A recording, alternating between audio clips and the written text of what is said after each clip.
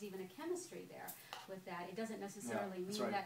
that if that woman's testing him that she wants to jump in bed with him. I don't know, maybe she does. Yeah, you never know. But, you know, I know I've been in that situation before where I want to see how this person reacts. Is it playful? Is it something that's compatible with how I show up in an intimate relationship? Yeah.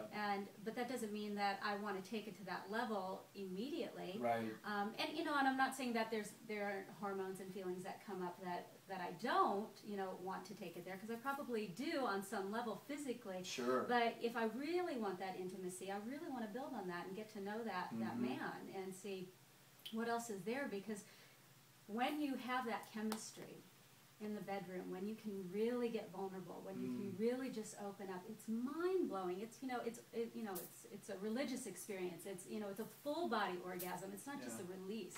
Yeah, that reminds me too of one other thing I would just add is that well, I'm going to actually underscore what Alisa said, which is communicate about what's there, because there's also a lot of space between zero affection and having sex. Absolutely. And trust me, I hate having zero affection. I don't like that. I mean, that's almost too dry for me, but some people need it that way.